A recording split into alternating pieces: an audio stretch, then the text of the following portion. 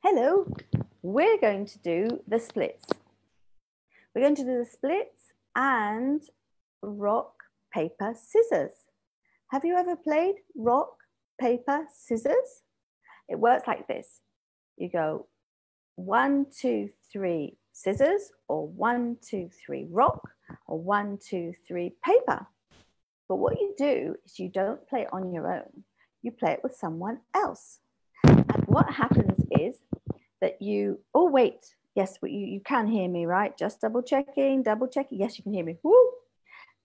So my name is Caroline from Bubbly Maths, and I'm giving you these activities from the amazing Aiming High website.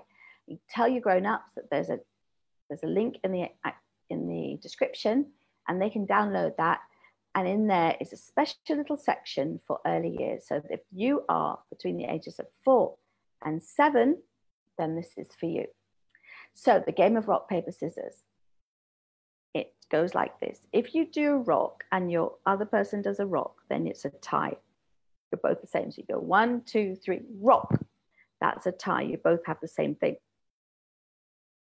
If you go 1, 2, 3, scissors, oh, you both have the same thing. It's a tie. 1, 2, 3, paper. You both have the same thing. It's a tie. If you go 1, 2, 3 scissors and the other person does a rock, then rock blunts scissors, so rock wins. Scissors beats paper because scissors cut paper. Scissors win. And paper beats rock because rock wraps paper. So that's how you do it. And what you can do is you can get someone to write down who wins each one, but we're playing it a slightly different way. We're playing it, I'm going to put this down for a moment, and I'm going to use my big voice. We're playing it by doing the splits. Are you ready? Here we go. Chair away. There's 2 ways of doing it. See if I can move that down a bit, so you can still see. Hey. I don't even know why that's on there really. Can you still see? Yes. Okay, so see where my feet, so you start with, you face each other and you both go 1, 2, 3. Oh, I've chosen scissors. Let's say the other player's chosen paper, so I win. So they, actually no, it has to be the other way around. I've chosen scissors, they've chosen rock, so I lose. So then I have to separate my feet a little bit. And every time I lose, I have to separate my feet out a little bit more. We both have to separate out our feet a bit more, and a bit more, and a bit more, and a bit more, and a bit more, and a bit more, and a bit more, until the first person falls down. So the first person that either falls down, or if you have to put your hands on the floor, or your elbow on the floor, any part of you, or you fall over like I nearly did, then that person loses the championship. But it doesn't actually matter, because what you're doing is get someone to write down who wins. If you get them even, to write down who chose rock, what you chose, and who won or who lost, and whether it was a tie. Well, you just know who the winner is and whether it was a tie. And there's another one as well. You ready? This is all on the activity sheet, so you can get you grown-ups or your older people to download it. This is another way of playing it. So pretend there's 2 of you, right? So there's only me. But what you do is you start with 1 foot in front of another, and let's say this is my other person, and that's their feet, okay? 1 foot in front of another like that. If you win, you take a leg and step backwards. So let's say we've played it for a bit, and that player's over there, and I'm over here, and what I haven't shown you is the bit where if you lose, you have to, put the front leg forward and touch the toes of the other person. So if you're way back here and you're really bad at doing the splits like what I am, let's say I was halfway up these stairs, and if I lose, I've now got to somehow reach over there with this foot. Oh boy. And then if you have to go very, very far, then you end up doing the splits. Hello. Do the splits. And the first person to put their hand down or that falls over, well, that's the end of the match. And that's just a fun way of doing it. So why are we doing it? Why are we playing? Hold on 1 second. Why are we playing this game? Well, I'm just going to do one thing over here and have a look at, we're very lucky. I've managed to make that work. Ooh, refreshing things. That doesn't help. That really, really, really doesn't help. That's taken me to completely the wrong place. And not now, not now. Yes, yes, yes. Going to come any second now. And we're going to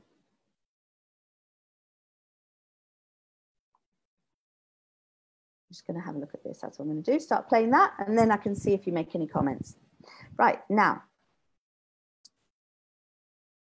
why are we doing this? So tell your grown-ups, okay, there's a little video for you to play. So you have to get the grown-ups to download the link that's in the description. And in there, it's a home learning guide.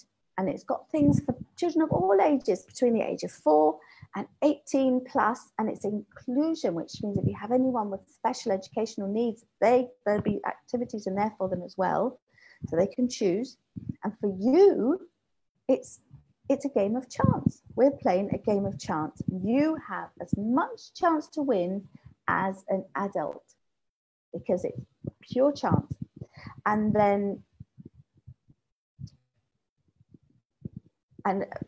grandma being grandma, when I play with my grandson, he wins quite a lot, but not too much because we played it properly and we ended up, I did the numbers, I did some marks every time. I did the marks of when we tied, when grandma won, when Leo won, when that was a tie, grandma, Leo, tie, grandma, Leo.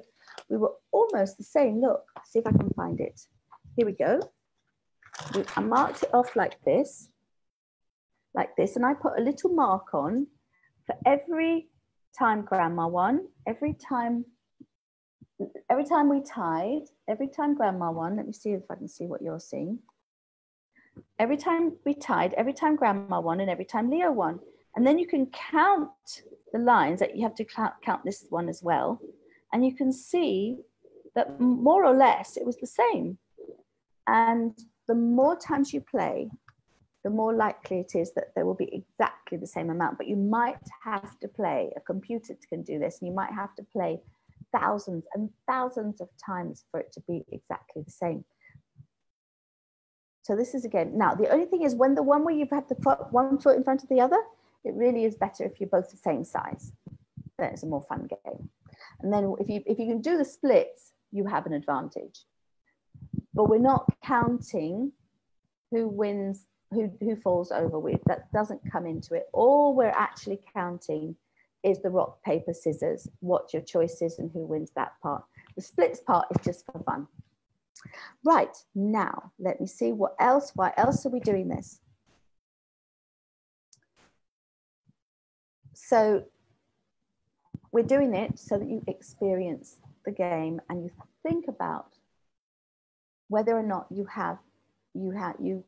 can win more often than the other person, or if it really is a game of chance. It's all about chance. How likely is it for you to win?